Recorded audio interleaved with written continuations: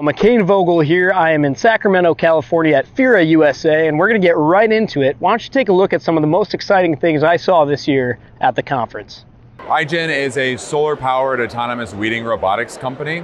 We are a truly solar one with a solar panel on top charging the robotics system.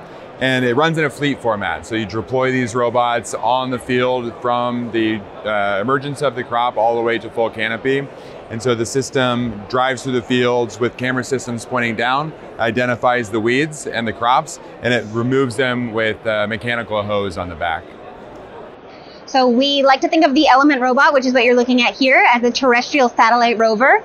It has all the connectivity and data collection capability of a satellite out in space. That's part of that true solar. It's fully off-grid. It's totally autonomous. But it's here on Earth, so it's roaming around. And what we really wanted to focus on was delivering value to customers. So what we heard loud and clear from all of the growers that we talked to, all the farmers we spoke to, was that data is great and insights are better, but none of that matters if you can't immediately turn that into action.